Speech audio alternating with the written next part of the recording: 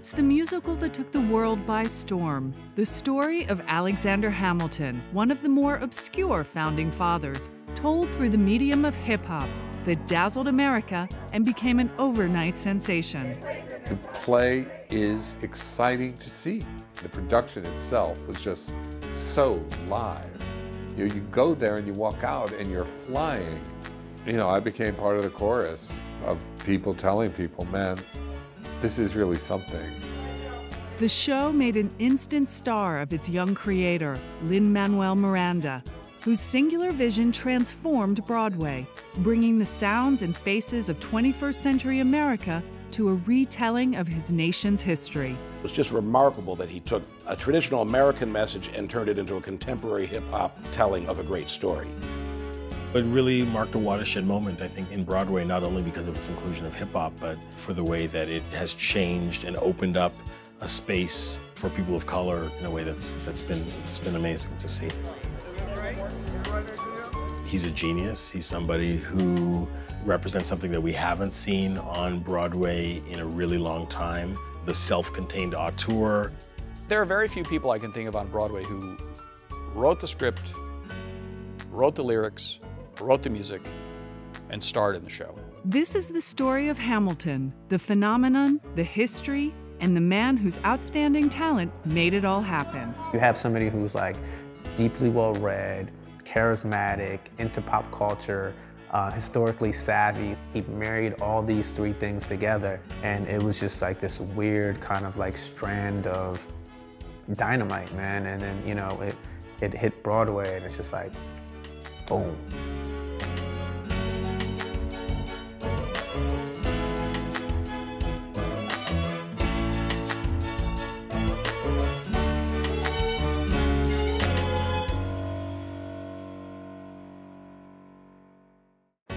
When Hamilton first premiered in February 2015, it was an instant hit.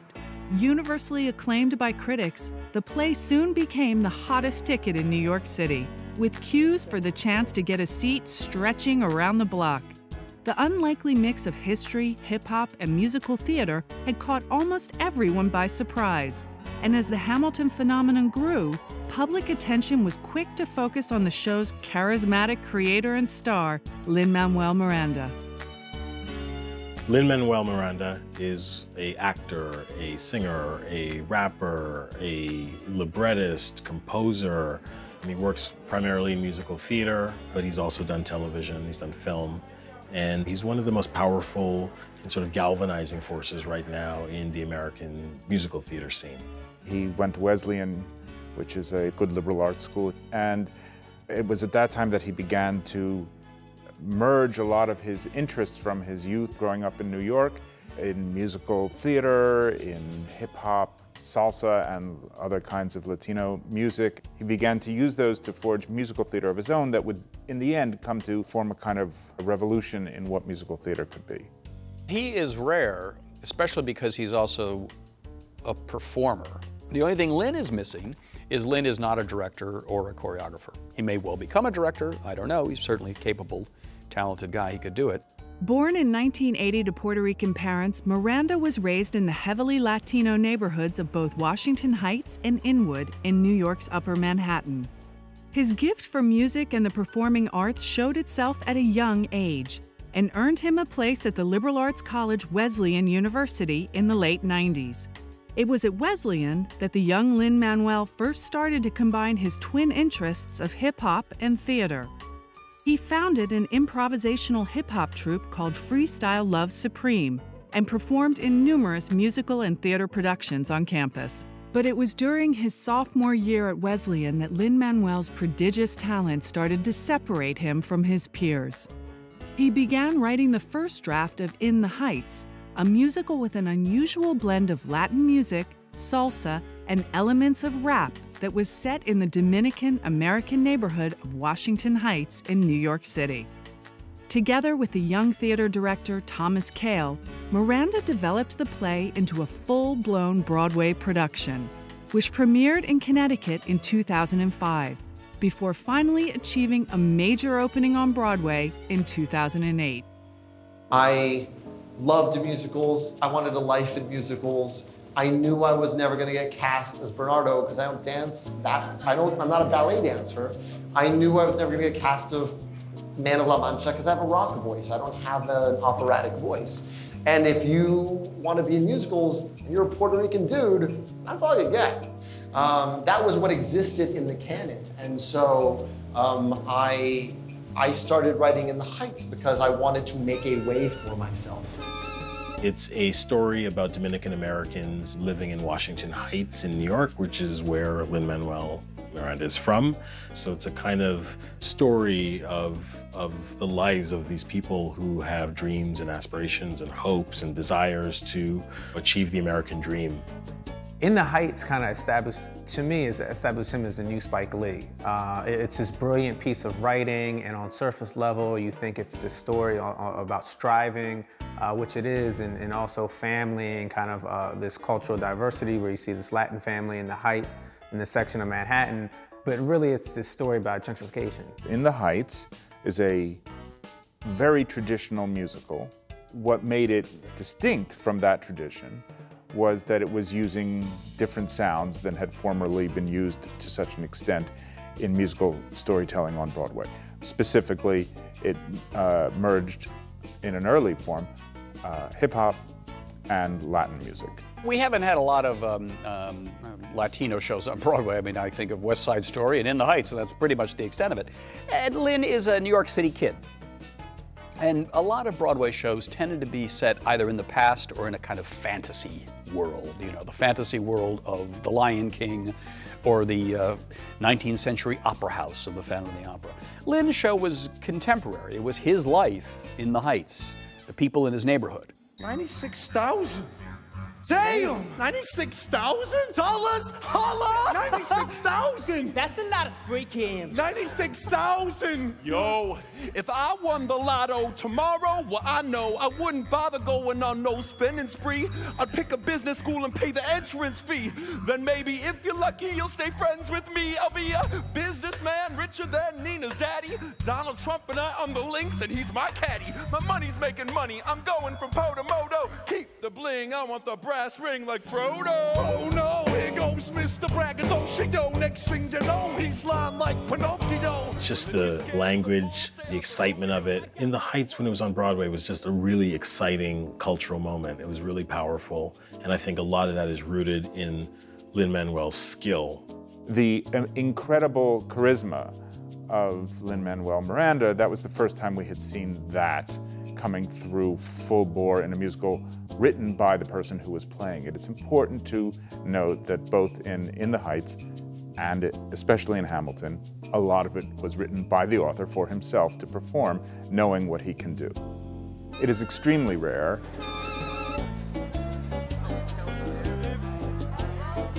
In the Heights proved to be a spectacular success and established Miranda as a major new voice in musical theater. The play was nominated for a total of 13 Tony Awards, winning for Best Musical, Best Original Score, Best Choreography, and Best Orchestrations, as well as picking up a Grammy Award for Best Musical and a nomination for the Pulitzer Prize for Drama.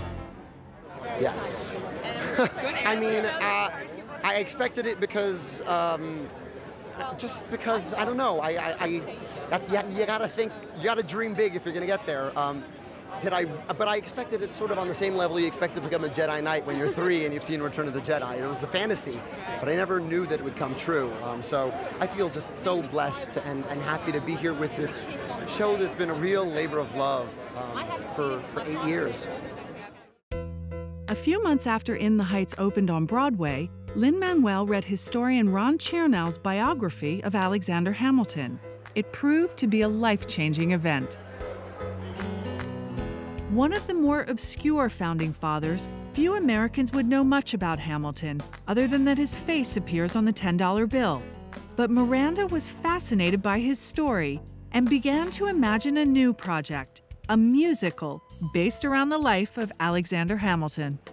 Alexander Hamilton was probably the most important person of the American Revolution who was not president.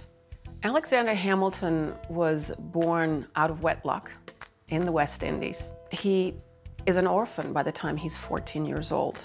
He struggled. He was very fortunate to have some people who became really his supporters, his benefactors, and that's how he ended up in New York. As a young man, he knew poverty, he had seen it, he had experienced it, and that really shaped his life. Hamilton's early life took place during the most critical period in American history. The Revolutionary War broke out while he was still a student, and the young Hamilton took a full part in the political turbulence of the time, eventually rising to become one of the most important figures in the birth of American independence. Alexander Hamilton started writing in support of the revolution when he was just a young student. He was very active in the military. He became a close confidant of George Washington. He was at the Constitutional Convention. He was instrumental in getting New York to ratify the Constitution.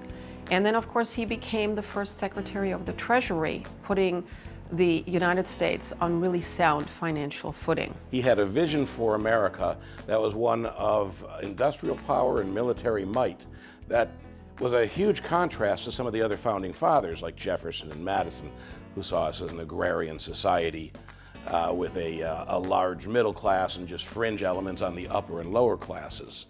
And the fact that it was his vision that prevailed is what people will look at today that points to what some might consider the greatness of America, whether it truly is or not. So I would suggest that's his significance, is the financial institutions and the economy that we have is all based on his principles, and really his alone. Alexander Hamilton was a true capitalist who believed that free trade was best for the country, was best for merchants in the end, and was best for customers in the end. It would lower prices, it would produce better products. At the same time, he would not recognize the system we have today. He was certainly not a supporter of government supporting ordinary people, but no one in the 18th century was.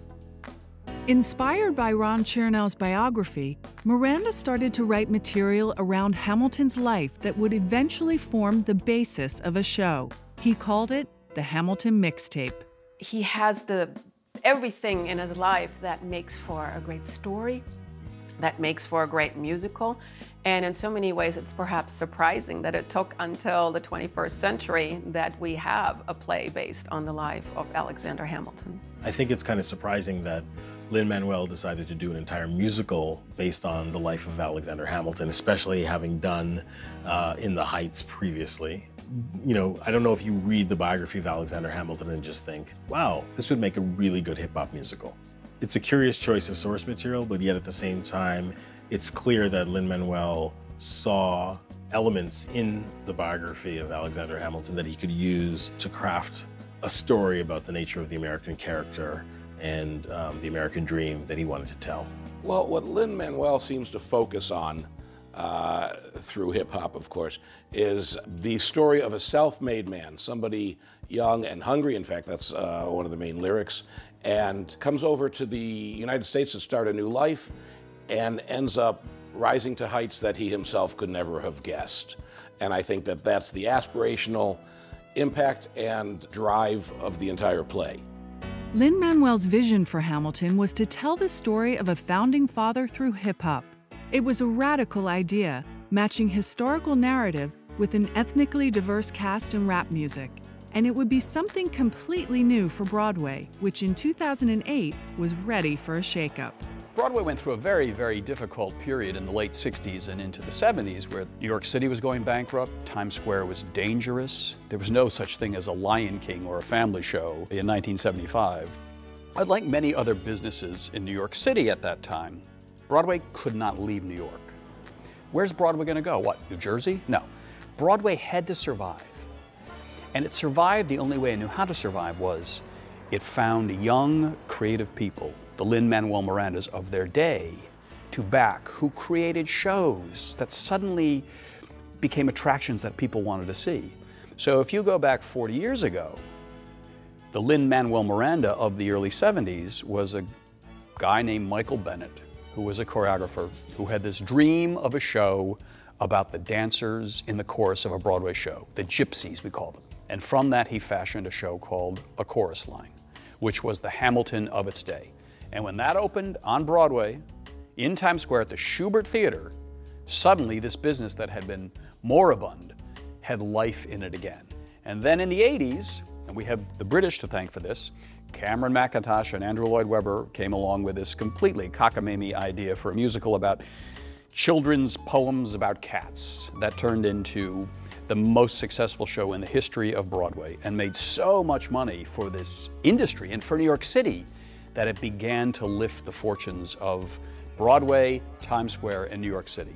And then when you start to have things like Les Miserables and The Phantom of the Opera and Miss Saigon, you have a Broadway that is no longer the backwater of the entertainment industry, but a business that is literally making billions of dollars on these shows that travel all over the world. By the time Hamilton was being developed, the American musical theater was kind of in an amorphous and, you might say, almost morbid state of uncertainty about what it could be. There were lots of attempts to kind of try to find new voices for the musical. You couldn't be too flat out serious, that was dreary. You certainly couldn't be too cheerful and old-fashioned because people would snore. You couldn't have phantoms with masks singing at the top of their lungs. There was just a lot of things you couldn't do anymore, and yet not a clear idea of what you could do. In 2008, when In the Heights appeared on Broadway, a lot of the other shows at the time tended to be jukebox musicals, and by that I mean musicals that would take an existing song catalog by a pop artist or band and then create an original dramatic narrative around that song catalog. So I'm thinking of Jersey Boys, for instance, which celebrated the music of Frankie Valli, Four Seasons, Mamma Mia, which celebrated the music of ABBA. I think Broadway started to rely on jukebox musicals because they were a sure thing.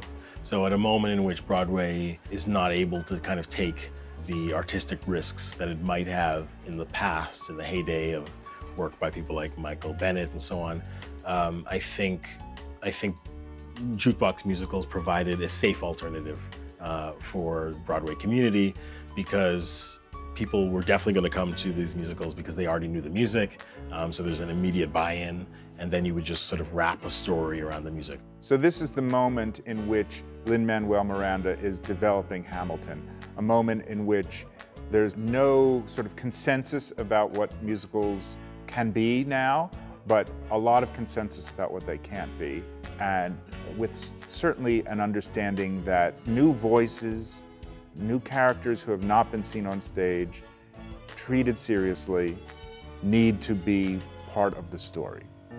As the show developed, industry insiders started to circulate rumors about an exciting new musical based on the life of Alexander Hamilton.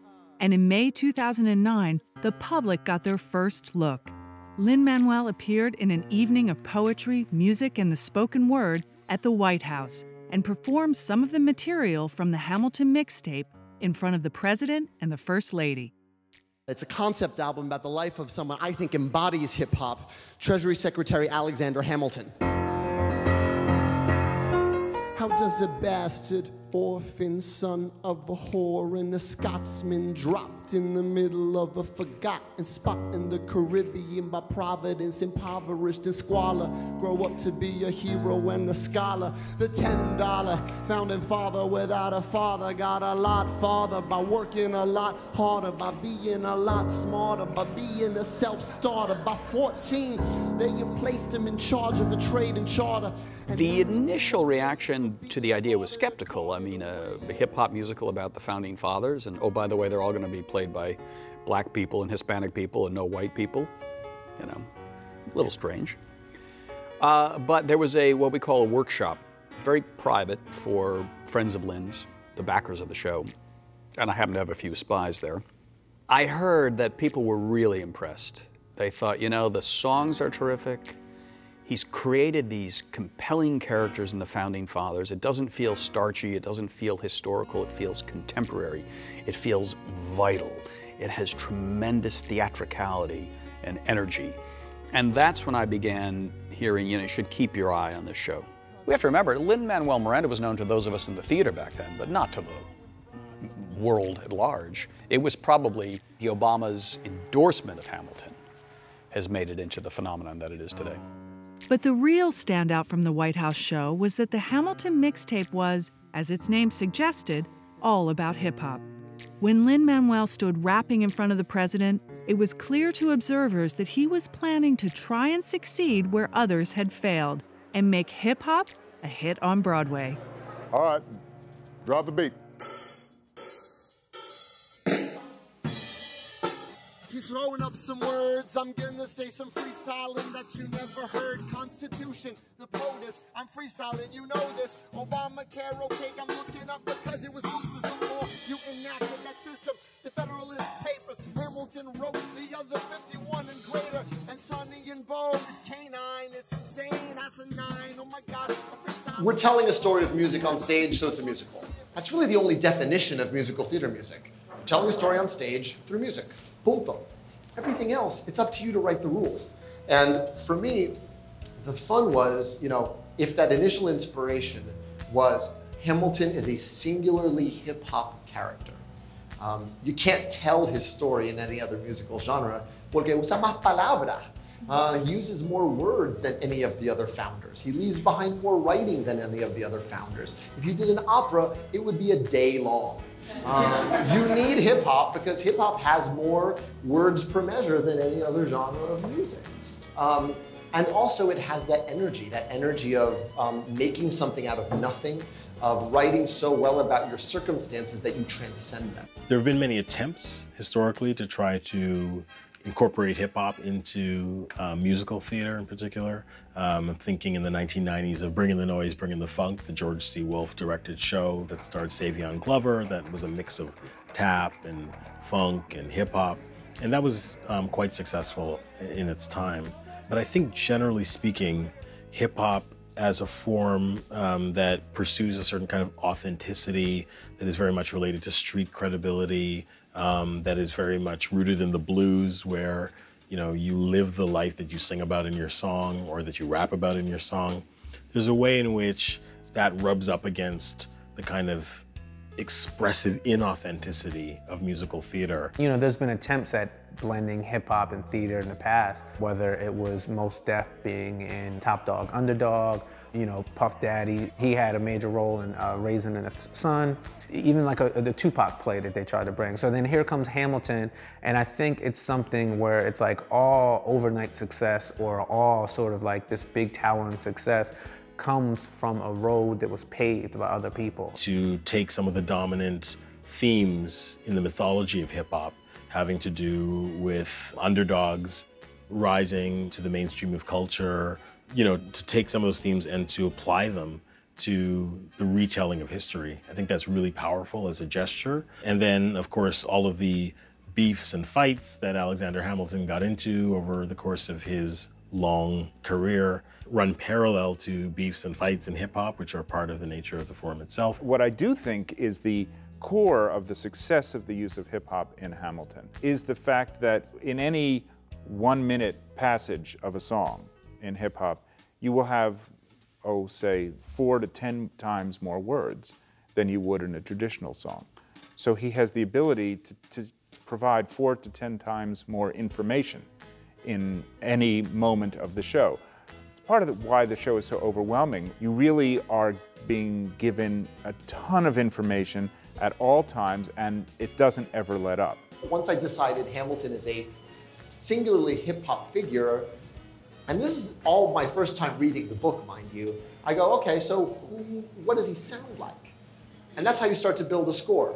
All right, so he's gonna be like my heroes. He's gonna rhyme 6 syllables on a line if he needs to. He's gonna be the son of Rakim, the son of Eminem, the son of Big Pun.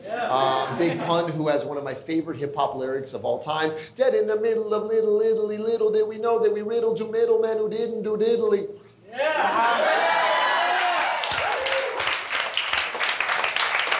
Lyricists that make you rewind them instantly because you can't believe how many rhymes have happened on a line.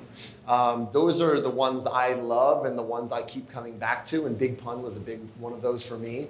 And so it took me a year to write my shot, because my shot is mostly in Hamilton's voice. And I wanted it to have those big punish lines where every syllable is filled and making at least a 4-syllable rhyme every time, right? So it's, I'm a diamond in the rough, which is a big pun lyric. A shiny piece of coal trying to reach my goal. My power of speech is unimpeachable. Only 19, but my mind is older, which is a Mobb Deep lyric. These New York City streets get cold. I shoulder every burden, every disadvantage. I've learned to manage. I don't have a gun to brandish. I walk these streets famished. The plan is to fan this spark into a flame. But damn, it's getting dark, so let me spell out the name. So even the end of line agrees with the beginning of the next line. So they have to follow each other. And it's as strung together as like the best thick rope. So now, what does everyone else sound like? Okay, so I'm reading about George Washington, and I'm reading about him fleeing New York, and it's this moral authority. He's the only veteran we have. So it's this very regimented, it's as regimented as military thinking is. It's, can I be real a second? For just a millisecond, boom, let down my guard and tell these people how there's no syncopation in it at all. It's super because he's a military man. He likes a military rhyme. Thomas Jefferson.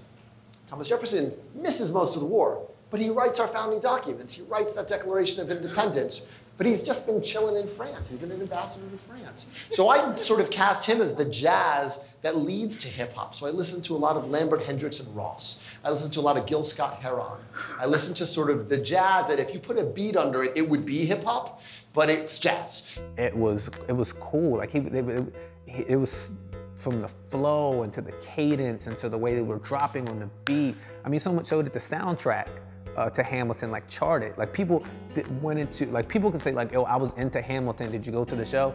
Nah, but I listened to that soundtrack. And especially you think about all these people who weren't able to get tickets to the show, and it's like instead they have this like soundtrack that they can go to, and you can bear witness to the talent on an audio level.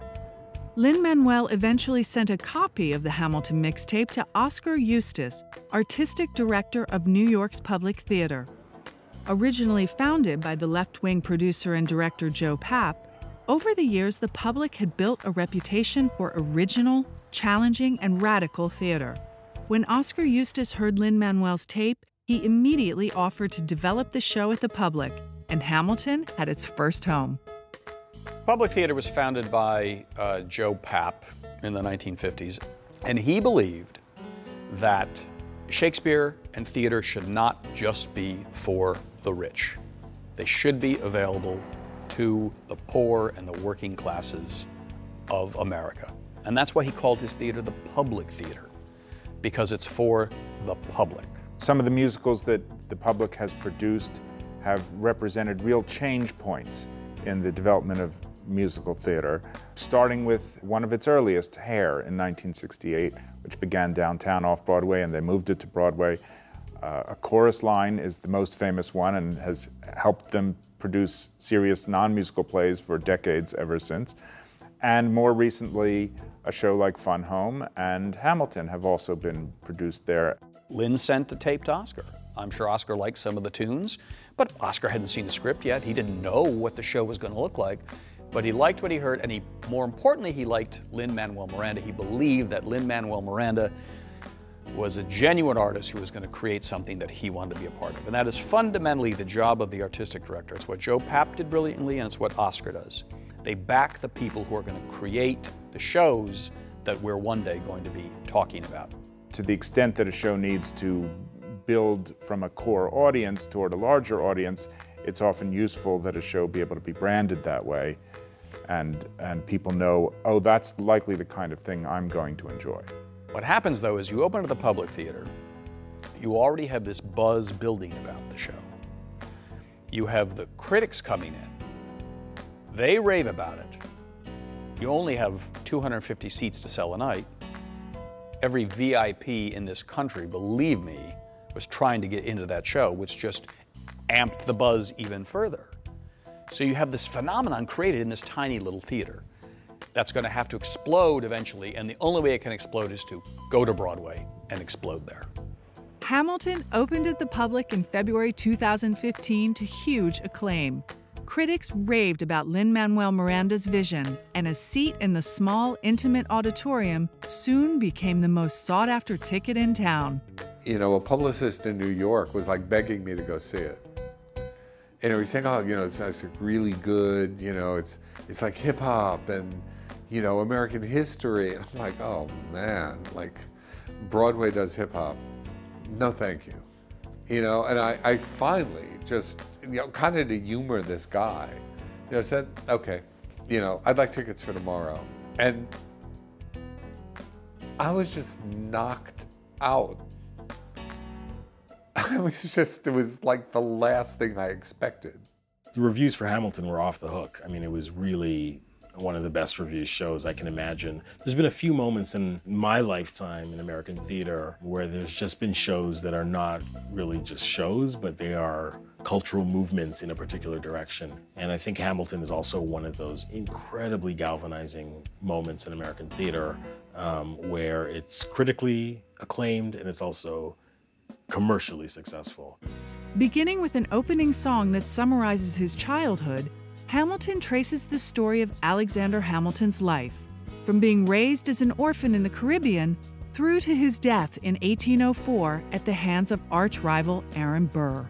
Over its 2 acts, the play touches on Hamilton's personal life, professional achievements, political ideas, and his relationship to other renowned historical figures, with many critics commenting on its mature and nuanced depiction of America's founding fathers. The examination of Hamilton's life in the show concentrates on his immigrant and outsider status. He could never be elected president because he wasn't born here in America. He came from the West Indies. And he was an outsider who could make it because he was creating the establishment that he was going to make it in. He was inventing himself and the country at the same time. You know, often when we're presented with the founding fathers, you know, it's either in a very almost religious way, you know, in which they're the kind of pantheon of saints, you know, or it's the opposite. You tear this one down, that one owned slaves, this one, you know, was problematic for this reason or that reason. And I think Hamilton really presented these characters in 3-dimensional terms and in recognizably contemporary terms, which is why I think a lot of young people like it. It reminds us that this country almost didn't come together. That there were 13 independent colonies that had different economies, different worldviews, and that the men from those colonies that came to put this country together represented those views that were often in conflict with each other. And there were no guarantees that they were going to succeed in creating the United States of America. But Hamilton shows that in the end, they rose above intractable disagreements, hatred for each other, to create a country. Among the historical figures that appear in Hamilton are George Washington, Thomas Jefferson, James Madison, King George III, and the Marquis de Lafayette. It is the lesser-known Aaron Burr, however, that takes center stage as the former Vice President of the United States and key character in the Hamilton narrative. I think the dramatic core of Hamilton is the relationship of Hamilton to Aaron Burr, and there was a contentious relationship where he went to Aaron Burr initially for mentorship. They had a lifelong relationship, and then Aaron Burr ended up killing him at the end. So I think that's really the centerpiece of the entire show. I think it's all about Aaron Burr's childhood. He lost his mother very early on, and I think that made Aaron Burr into an arrogant man, an insecure man, and also one who was looking for his parental figures all his life and did not find them. He was also not as happily married as Alexander Hamilton was. Aaron Burr and Alexander Hamilton met while they were both aides to George Washington. Both men were in their early 20s. And politically, they actually had similar views. Both of them were Federalists. But nevertheless, they did not like each other personally, because I think in some ways they were too similar. Burr was also someone who was even more arrogant than Hamilton, and somehow they just did not get along. The bitterness between Aaron Burr and Alexander Hamilton goes back to 1791, when Hamilton's father-in-law, Philip Schuyler, was unseated in the Senate by Aaron Burr. And so he didn't really care for Aaron Burr for quite a long time. And then in 1800, when there was an electoral college tie, Hamilton worked behind the scenes to see that the tie between Burr and Jefferson was broken, with Jefferson becoming president. Even though he didn't stomach Jefferson, he liked him better than Burr. He literally called him a dangerous man who the reins of government should not be entrusted to. Burr and Hamilton engaged in the, I would argue, late 18th century version of hip-hop, which is writing essays. That was their duel of words. And it had been going on for a long time. That was the weapon of the day. They were smart about it. They used pseudonyms. They didn't use their real names. They had other newspapers on their side.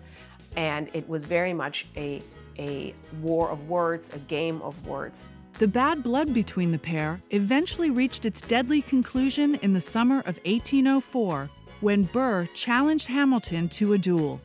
Lin-Manuel's play culminates in the dramatic restaging of Pistols at Dawn on the west bank of the Hudson River in New Jersey, where Alexander Hamilton was fatally shot at the age of 47. The duel between Burr and Hamilton was a culmination of a correspondence where neither would back down. Burr wanted an acknowledgement or denial that he had said despicable things about him. Hamilton refused to acknowledge anything unless he was more specific, and it became a stalemate, and to where it became a battle of pride. And when he said, "I challenge you to a duel," Hamilton agreed. Hamilton could have ended it by simply saying, "If I've said anything to offend you, it was unintentional." That would have done it. Hamilton did have an abhorrence for dueling. He suggested that it was completely uncivilized, he was against it, yet his pride was on the line. Hamilton writes a long list of the pros and cons, and then he proceeds. I think he knew he was going to die. I don't think Burr gave it as much thought as Hamilton did. I also think that Hamilton wanted to miss the shot. Burr did not. The tradition at the time was, when you fire your first shot, if your message is, "I don't intend to fire at you," you shoot directly into the ground.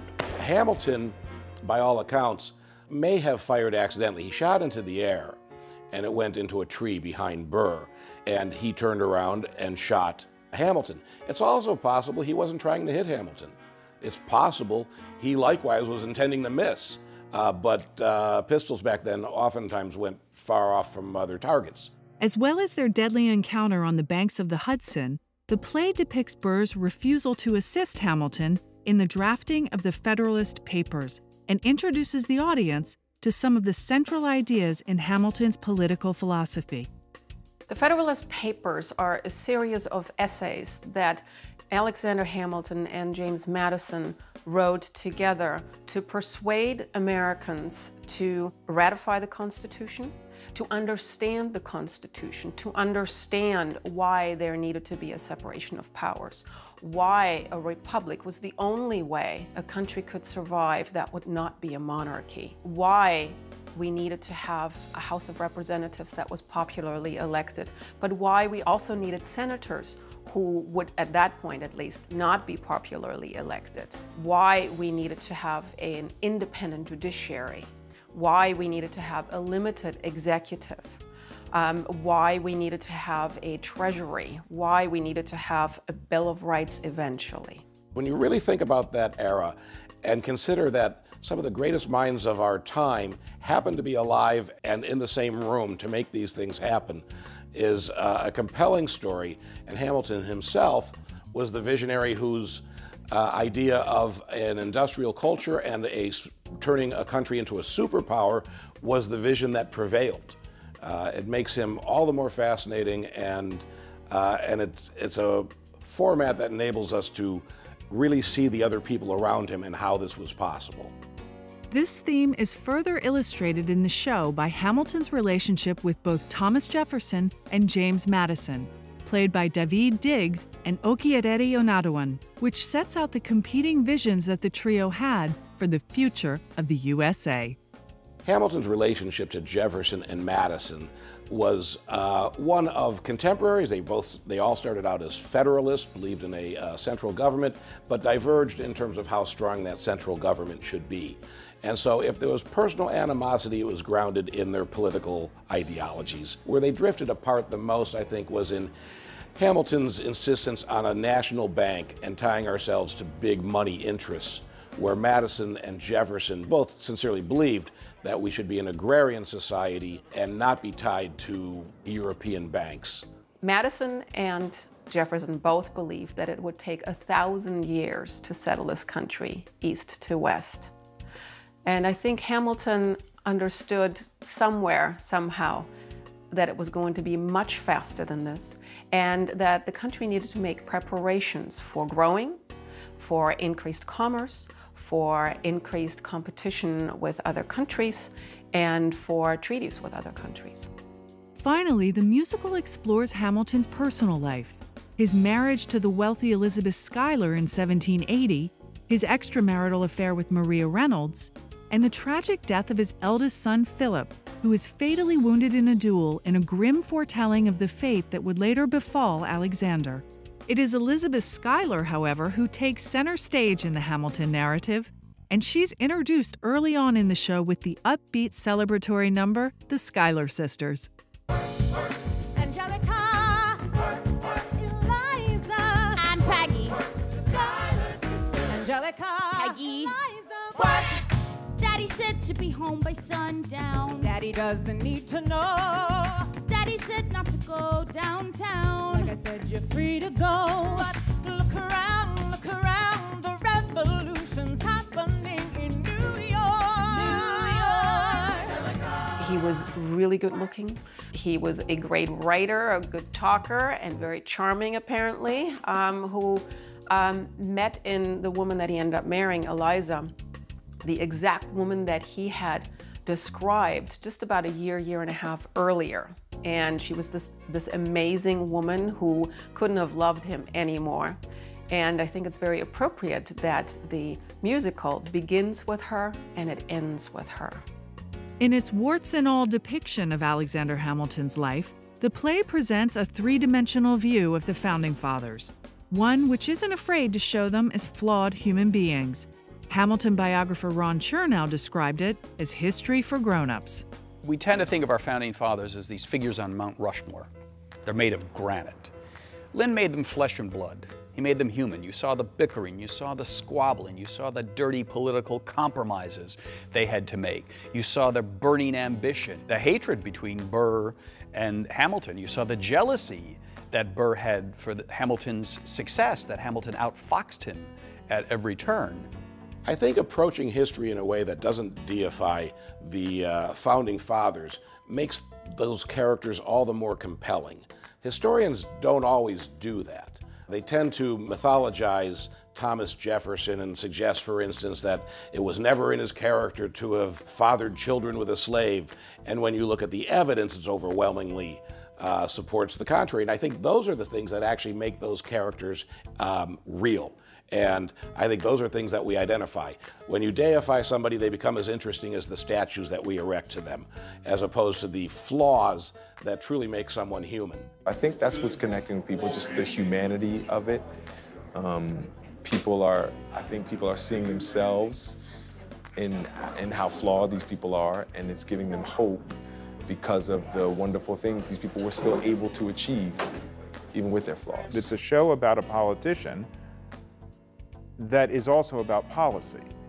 There is a tremendous amount of material about banking policy, about dealing with the French Revolution, about slave owning. It is unique in musical theater, as far as I know, with one exception, in dealing with the policy questions that animated the politicians we take an interest in.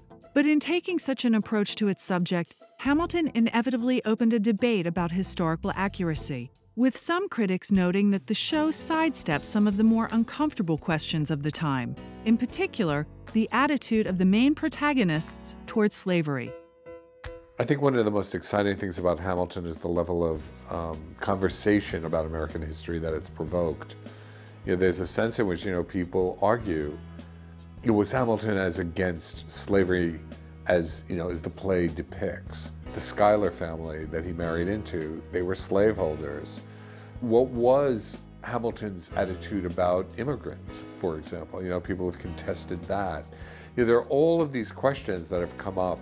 I think most of the criticism of the play has been those kinds of debates. Is this an accurate portrayal? Is it a fair portrayal?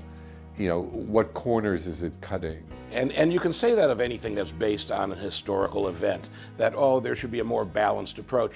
But I don't think it's balanced so much as telling it's a story that has two sides to the same coin. And in his instance, it's the contradiction of being a self-made man coming from nothing, and yet his vision for America's greatness lied in elitist ruling. And I think they go hand in hand, and to not examine one is to leave something out that I think is integral to his character and to his story. Nonetheless, what is there is accurate. Hamilton's most obvious break with historical accuracy is in the makeup of its multi-ethnic cast. With almost all of its parts played by actors of color, Hamilton presented a bold statement about diversity and the nature of contemporary America. I think the statement is, this is our history too.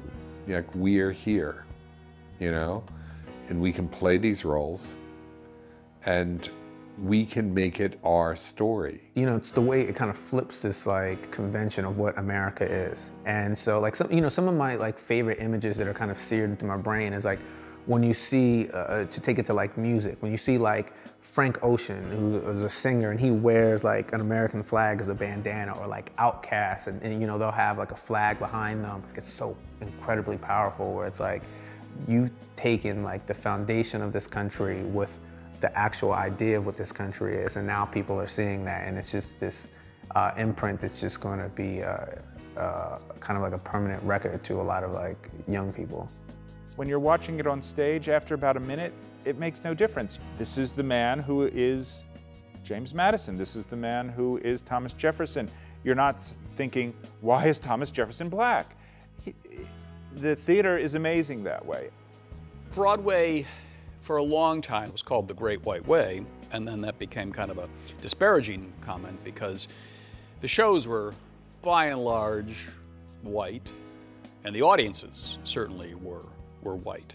But as young people become more interested in Broadway since the success of Rent, they're not all white kids. And they're bringing new voices and new music to the form of the musical theater, which I think is good and healthy in the long run.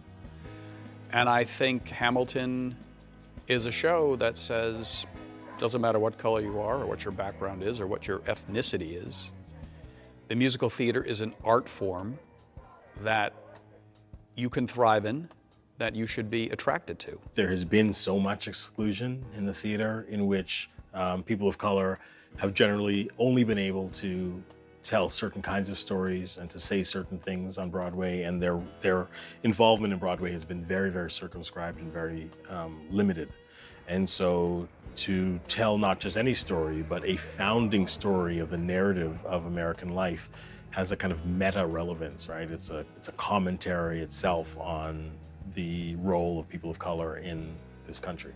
I've gotten emails from movie executives who say, you've totally made me rethink the casting of this project or that project, because I saw what an incredibly talented, diverse group of faces can do to an audience. That's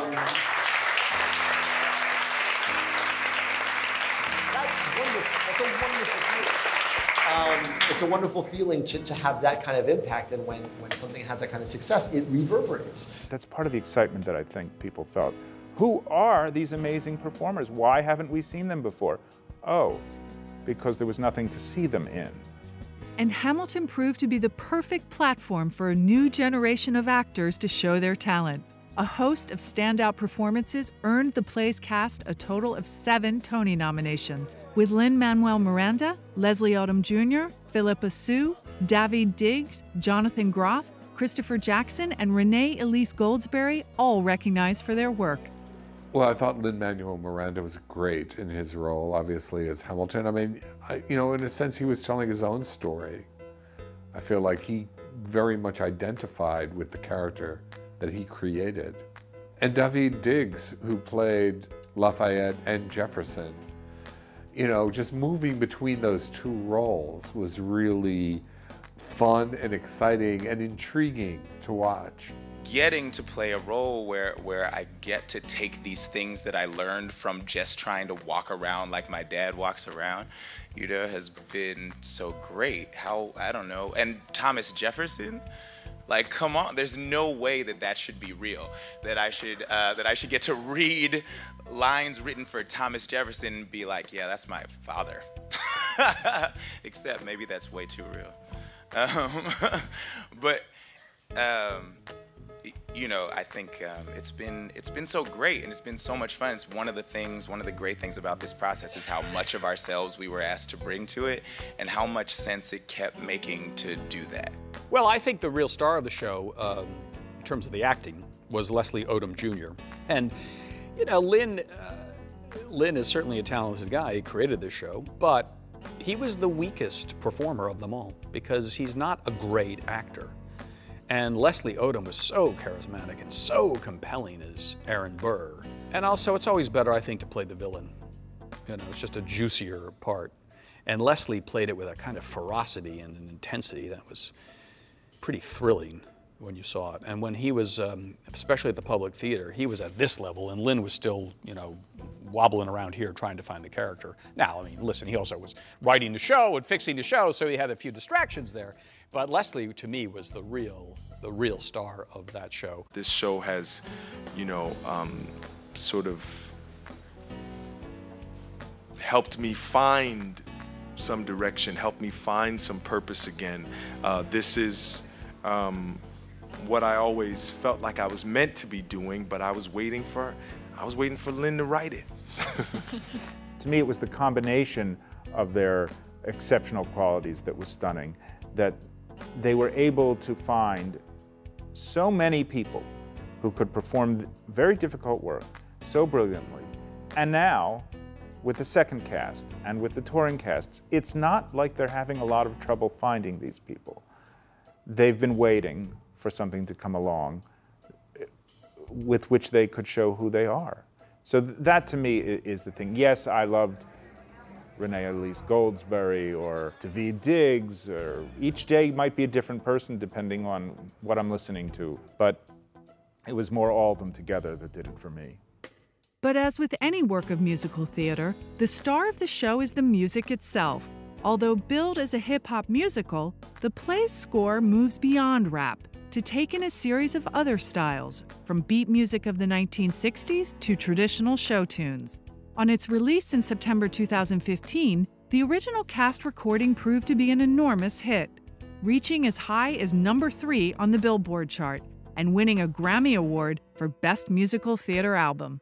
One thing that's beautiful about Lin-Manuel Miranda is that he really reflects the way we listen to music now. We listen to every kind of music, so every kind of music is useful when you're writing music theater now. And there isn't really a style of music. In this season alone, there's country music, there's hip-hop, there's classical, it's all really there, it's all relevant, it all matters. And the most important thing as a performer that you can do is really have the confidence to know that what your voice is doing is right. How did we know that this plan would work? We had a spy on the inside, that's right. Tell a spying on the British government. I take the measurements, information, and then I smuggle it to my brother's revolutionary covenant. I'm running with the sons of liberty, and I am loving it. See, that's what happens when you up against the ruffians. We in the somebody's gotta shovel it. Hercules Mulligan. I need no introduction. When you knock me down, I get the back up again. I think the music of Hamilton is really interesting because although it is clearly rooted in hip-hop and some of the standout numbers in the show are are the rap numbers. There's also a lot of other types of music in the show. There's kind of British pop music of the 60s. There is R&B. There is more traditional kind of Andrew Lloyd Webber style music in it. So it's very, very diverse, much more than I think it's been given credit for.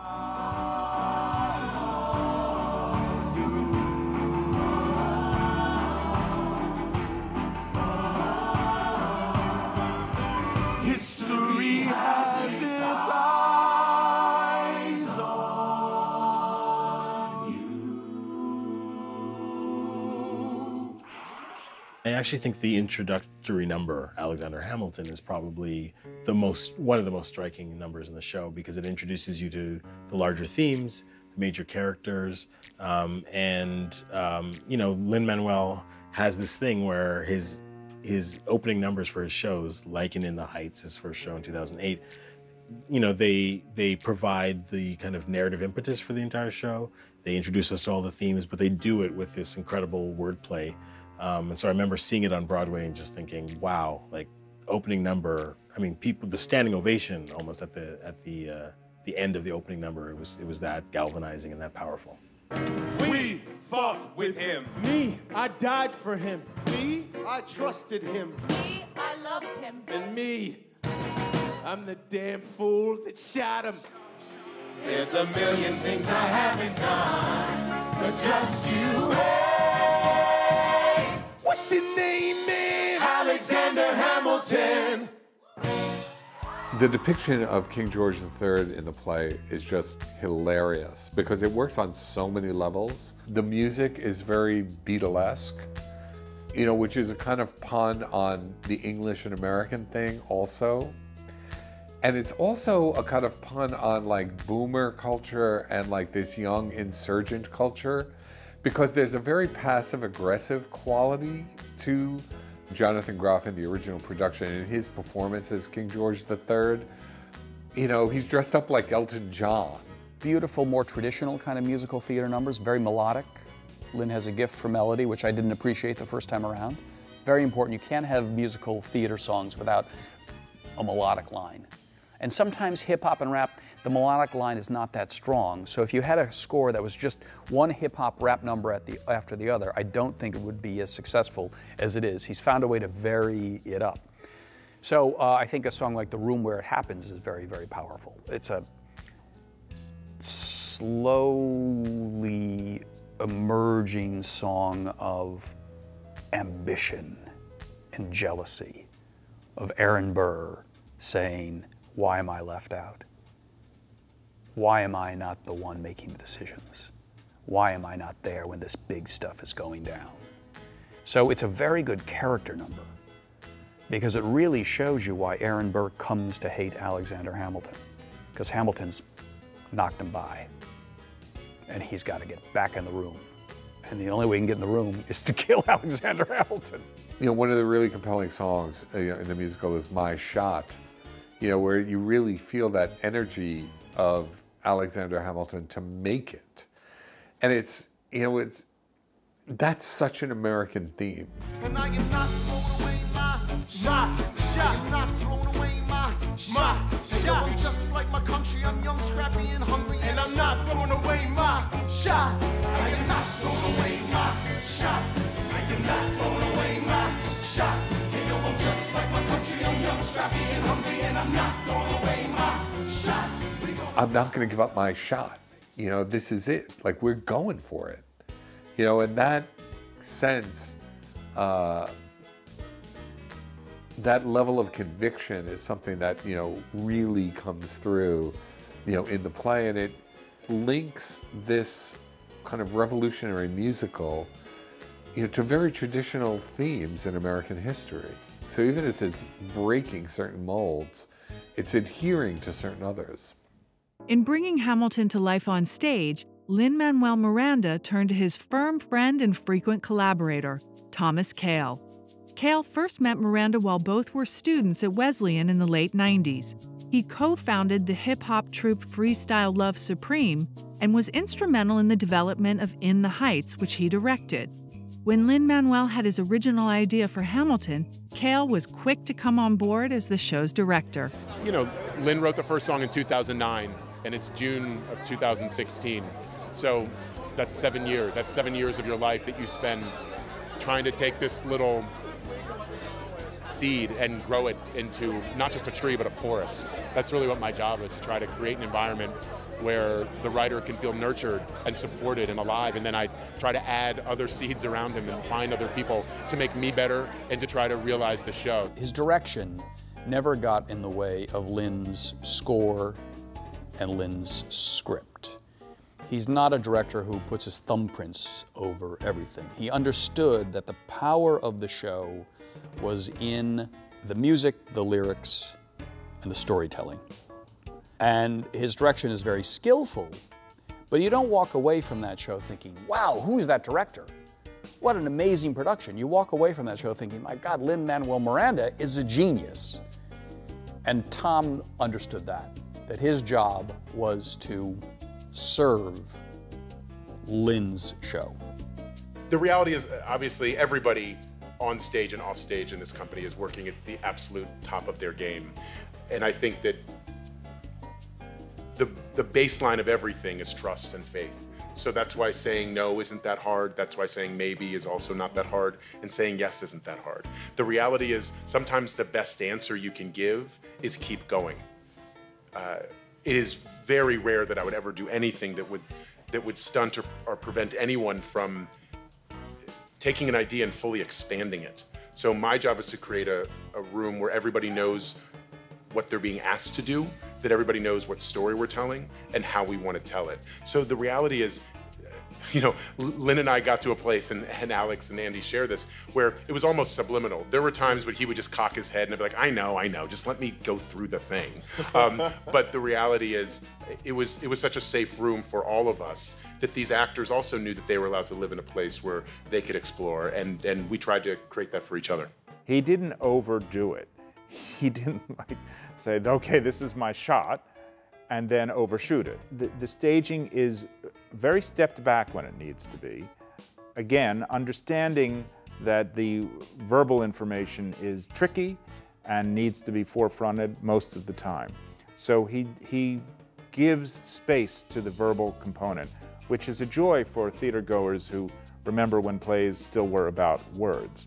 Both Cale and Miranda are steeped in the history of musical theater, and although Hamilton has been repeatedly praised for its originality, its creator and director have acknowledged that a number of other shows had an important influence on their own production.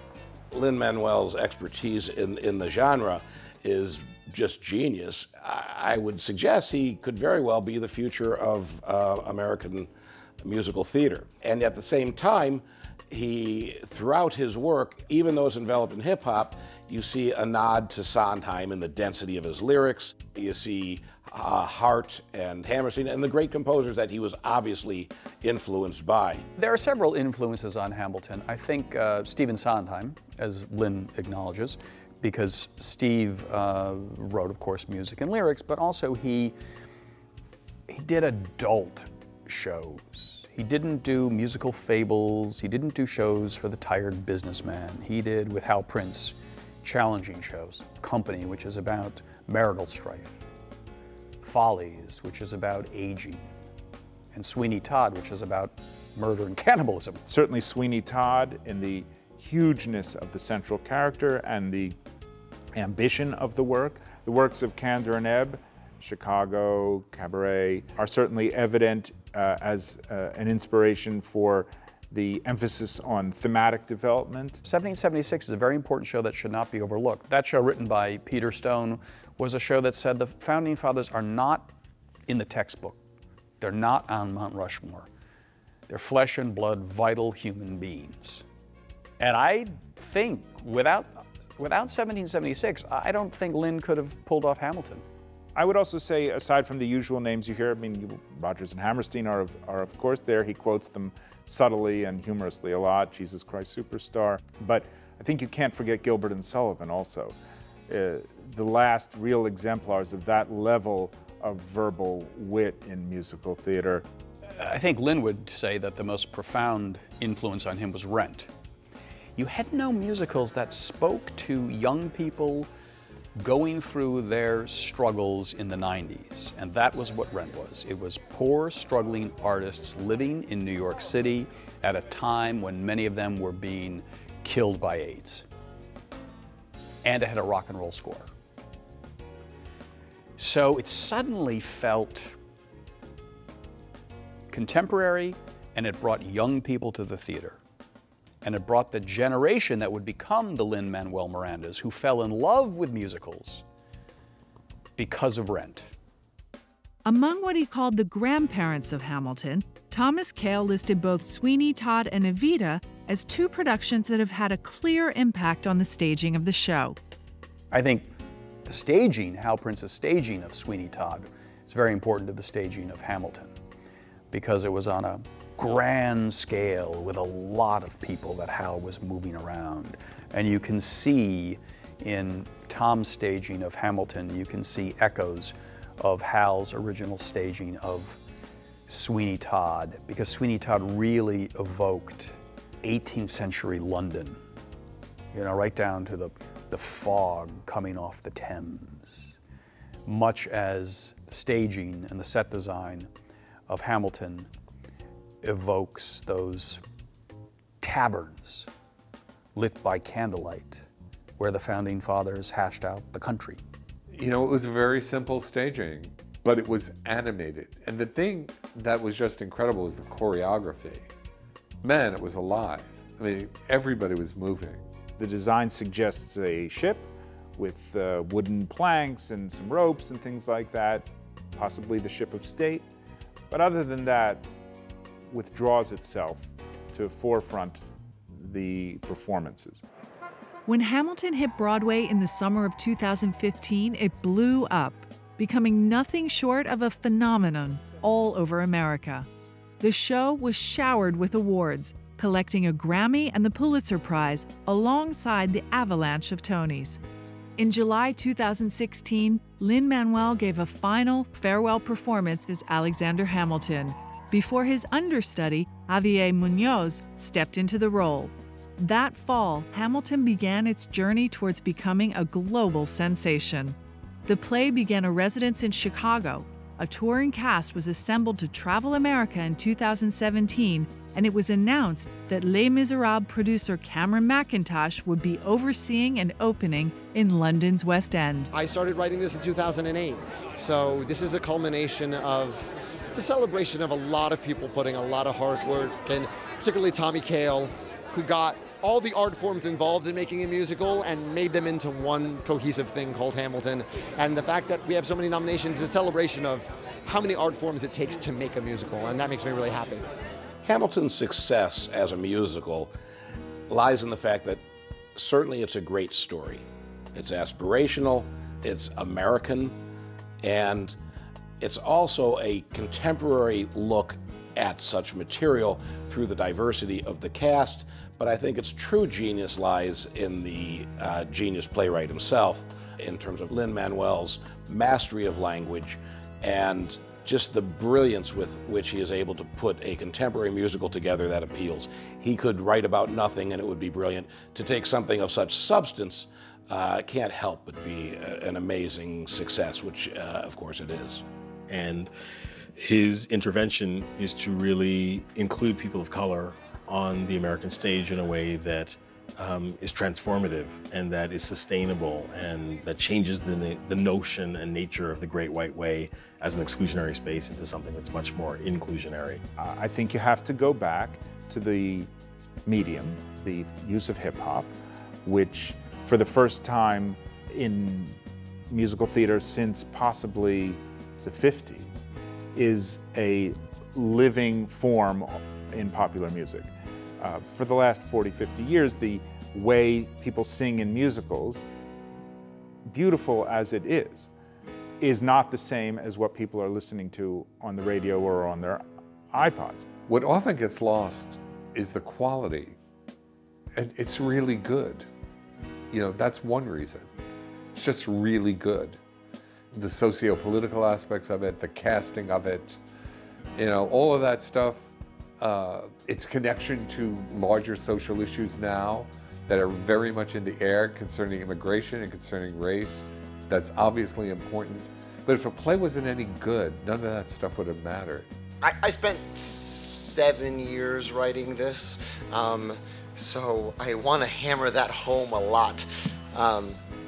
Kicking beats from the cells fueled my writing, but honestly, it takes a long time to get it into this kind of shape, and that's an enormous act of faith, isn't it?